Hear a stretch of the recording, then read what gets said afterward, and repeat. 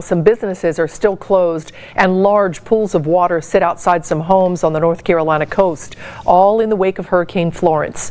Residents are cleaning up from the beaches to the streets. Local 12's Anjanette Levy is in Emerald Isle looking at the damage and the work that lies ahead.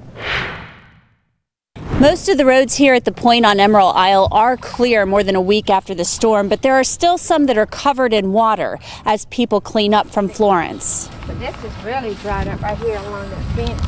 A day is making a big difference in Pat Hill's backyard. Thankfully, the water is receding, but it's slow going.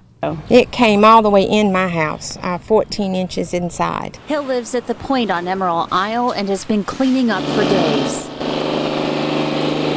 Down the road, cleaning up the beach has been a chore. Florence washed large chunks of wood onto the beach, and town workers named this the Stairway to Nowhere. Marines spent the weekend cleaning up the beach as well.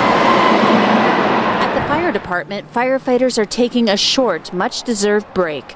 They've responded to emergency calls and backed up the town workers as they pump out the streets.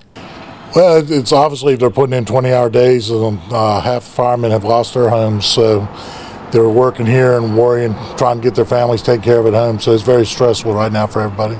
And it may be stressful for a little while longer.